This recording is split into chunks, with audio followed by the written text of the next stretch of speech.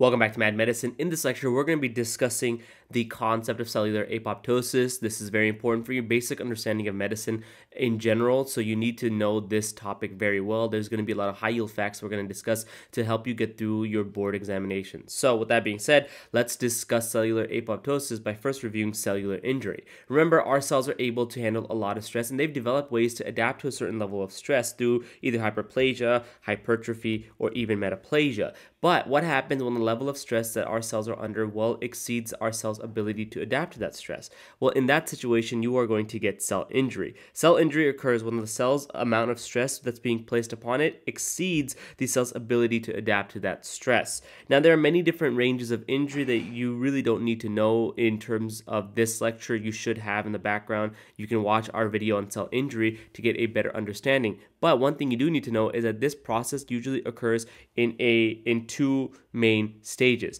The first stage is going to be the reversible stage where you see cellular swelling.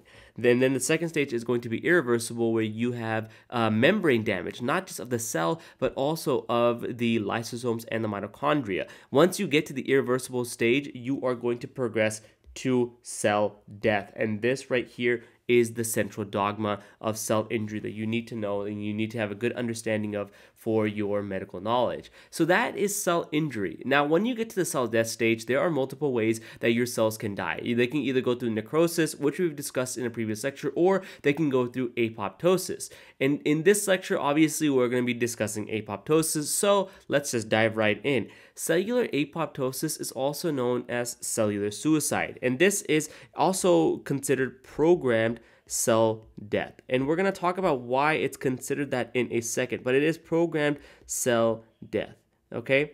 And the other thing you need to remember is cellular apoptosis is happening at the cell level, okay? Meaning it's either small cells or very few number of cells. When you have, and I'm going to write this is apoptosis.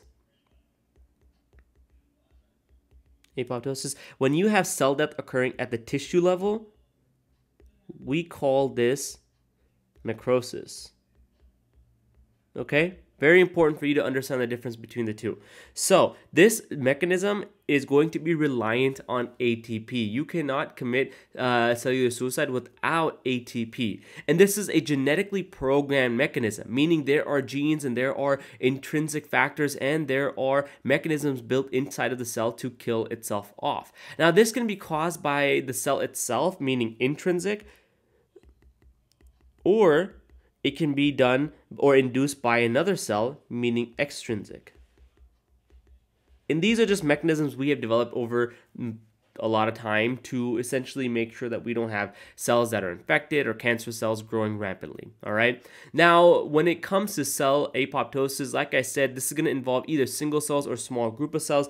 When you have tissues that are dying, remember this is called necrosis, okay? And an example of apoptosis would be the endometrial lining that sheds during menses. This occurs through apoptosis. It's the CD8 positive T cell mediated cell death, when T cells want to kill parts of our cells or parts of our body just because they might be infected. That is an example of extrinsic. And then embryogenesis. A lot of people forget about embryogenesis because they think during embryogenesis, when the fetus is forming, you're only making new tissue, but you're actually getting rid of a lot of structures at the same time. And that happens through apoptosis and not necrosis. So let's talk a little bit more about apoptosis so you have a better understanding of what's going on. Like I said earlier, apoptosis requires ATP, but it also requires one additional thing, and that is caspase enzymes. So you need ATP for this as well as caspases. Why do you need caspases? Well, caspases are a key mediator of apoptosis because they function to break down the cell's cytoskeleton. And they're going to also help with degrading DNA. The way the DNA degrades is a little bit different though. Caspases will then go and activate endonucleases, and those endonucleases will cut at the internucleosomal regions. Okay, I said a lot. I'm going to take a second. I'm going to explain what this means because right now I'm pretty sure you're probably thinking that this is dumb. I don't need to know this. This is not really going to be important for my exam. I get it. I know, no one wants to hear this stuff, but this is actually very important because this mechanism, this process is going to give you a very key finding, a hallmark finding that if you are given this hallmark finding during a test, you should know to think directly about apoptosis, all right? When you break down DNA, because of the endonucleases, when you cut them at the intranucleosomal regions, you are going to get segments of DNA that are multiples of 180 base pairs. That is a very sensitive indicator of apoptosis. And if you haven't already figured out by the text that is bold and italicized, this is very important. This is a very high yield topic. Do not forget this. So what ends up happening is ATP is going to activate caspases or allow caspases to function properly. Okay, not only are they going to degrade the cytoskeleton, they are also going to activate endonucleases, and they are going to break down DNA, and you will end up with 180 base pairs. Very high yield. Now, unlike necrosis, the cell membrane is going to remain intact. The reason why is that you are killing the cell from the inside, okay? You're not killing it from the outside. A lot of times necrosis is an extrinsic cause, something outside the cell is happening. So even when you have extrinsic apoptosis occurring, the cell membrane will stay intact. Also, you will not have any inflammation. That is very important because the reason why a lot of times we get inflammation is because the intracellular components get released when the cell membrane get damaged. This does not happen in apoptosis, so you do not see inflammation in the regions where apoptosis is occurring. Now, when it comes to the histologic findings, you are going to see a very deeply eosinophilic cytoplasm and basophilic nucleus.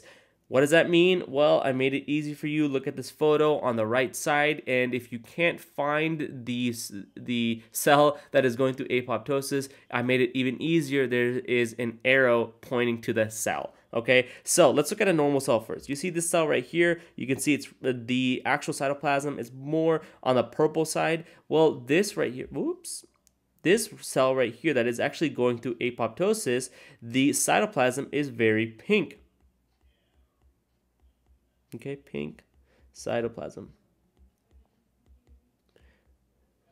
This is what eosinophilic cytoplasm looks like. And then when you're looking at the nucleus, it looks basophilic, meaning it looks a little bit more, it looks a little bit muted, or it looks a little bit harder to tell where it is, right? These nuclei, these ones and these ones and these ones are very clear. You know exactly where the nucleus is. This one, it's kind of hard to tell, right? It looks a little opaque. So that is the basophilic nucleus that we're talking about. Now, in this nucleus, in the cell, you're also going to see nucleus breaking down. Okay, so you're going to see the process of more pycnosis, where the nucleus shrinks, and then karyorrhexis, where it becomes fragmented, and that's happening because of the endonuclease mediated cleavage. And you're going to see the 180 base pair findings of the DNA. Now, there are two main pathways you need to know. You have the intrinsic pathway and the extrinsic pathway. Okay, so you have intrinsic pathway where the cell itself is undergoing apoptosis, and then the extrinsic pathway where something outside of the cell is inducing apoptosis for that cell. It's causing the cell to go through apoptosis. These are both very high yield topics that we're going to be discussing in our upcoming lectures. There are going to be lectures in and of themselves, so stay tuned. But both of these pathways activate caspases, okay? That's very important. And they are both going to lead to cellular breakdown, and they're both going to lead to cell apoptosis, cell death. Now, in the upcoming lectures, we're going to be discussing these pathways in a lot more detail. But until now, I hope this was helpful. I hope this gave you a good understanding of apoptosis. If it was, don't forget to subscribe to our channel because your support means a lot to us. It allows us to keep this content free. And don't forget to go to our website, www.myadmedicine.org, where you can find more free content like this for your educational purposes. Thank you.